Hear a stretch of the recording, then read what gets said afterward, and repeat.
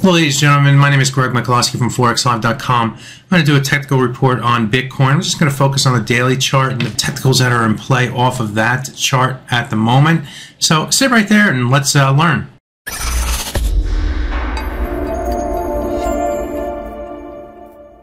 If I were to put a bias tilt on the price of Bitcoin, I'm going to focus on what happened in trading here today so far.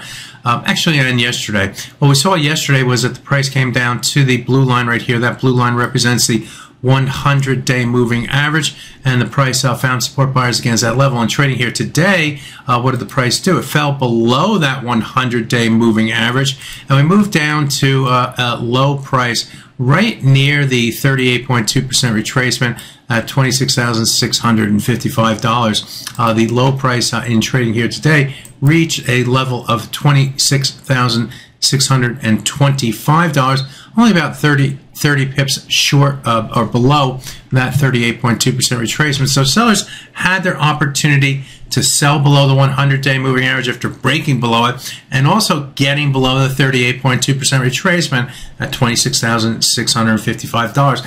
They couldn't do it. So that tells me that they had their shot. The sellers had their shot. They failed. The buyers are more in control. Now that control lasts only as long as the price can remain above those two technical levels. If we can remain above the 100-day moving average at 26,885, bias remains to the upside. If we can remain above the 38.2% retracement at 26,655, the bias might be a little more bearish below the 100-day moving average, but the bias still is in favor of the buyers above that level. So in between these two levels is our risk defining level for Bitcoin. If you know that's your risk, then if the price does not risk you out, that is, if you don't go below the 26,655 level, then you're still in the trade, and what you hope for is the price to continue its rotation back to the upside. On the top side, this trend line cuts across with 2 points along that trend line, and trading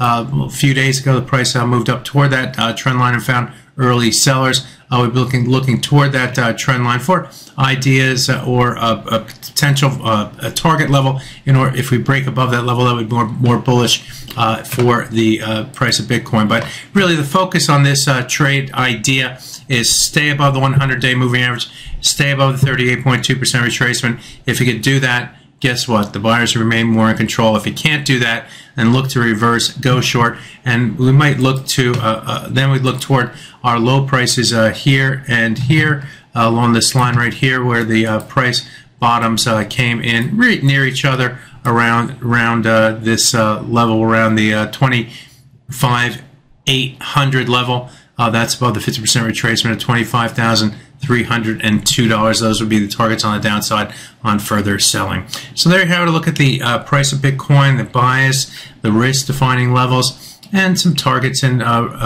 reversal targets as well. My name is Greg McCloskey. Good fortune with your trading. Bye-bye now.